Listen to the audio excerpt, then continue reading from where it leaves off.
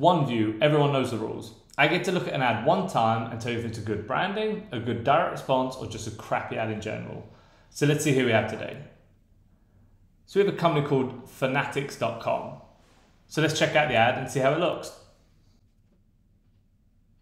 Okay, it's a great ad. It's exactly what you expect from a direct response ad. It ticks every box. To start with, it's 15 seconds. Within the first 5 seconds, I knew who the brand was and something about them having the largest collection worldwide of sports or something like that. So within 5 seconds, I knew who the brand was, the unique selling point, and why to lift my head up. The ad is stocked videos and images. Most of those are static images that are flowing through, so it's not an expensive ad to put together. They have a persistent URL throughout. And at the end, there is no hiding that it's direct response. Shop now, here's an offer. They got that within 15 seconds. You got me to pay attention, told me who you are, told me why I should shop with you, and gave me an offer in 15 seconds.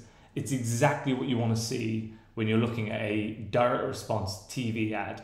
You know, there's no way of scoring this anything lower than a 9.7. And even then, I think I'm being critical. It is a great ad in that time frame. From a branding point of view, it's not a branding ad. It will do its job of branding and telling you who it is, but there is no hiding they're trying for direct response. So from a branding, I'll give it a 6, but purely because the aim of this ad is to drive purchases.